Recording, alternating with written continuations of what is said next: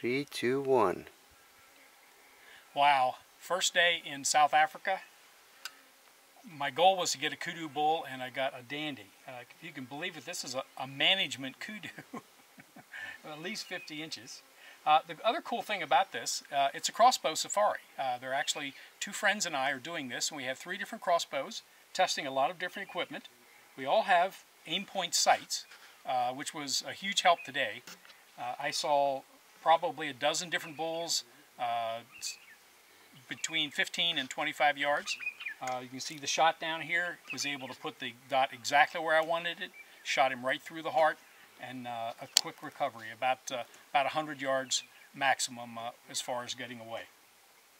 My crossbow, which I'm really getting to like, is the Excalibur Micro, and the Micro is like a carbine. It's really small, light, compact, and especially with the small aim point scope on it, it really is a compact shooting device.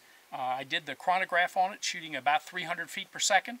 It was enough to shoot completely through this kudu, and when you shoot African game animals, you have to shoot them through the shoulders. You can't shoot behind the shoulder like we do on a whitetail.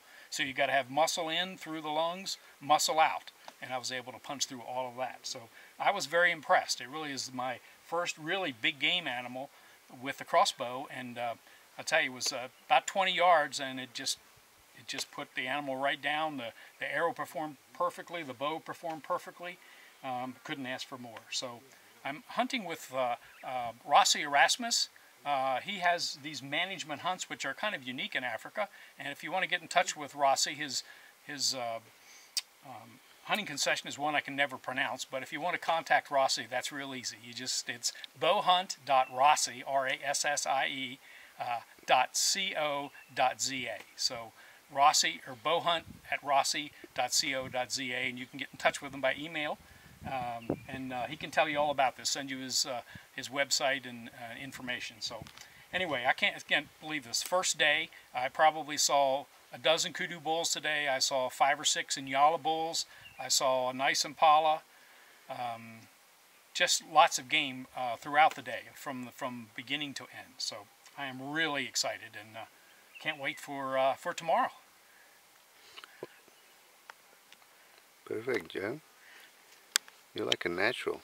Okay, well, I don't know if I'm natural enough, but yeah, you are. Anyway,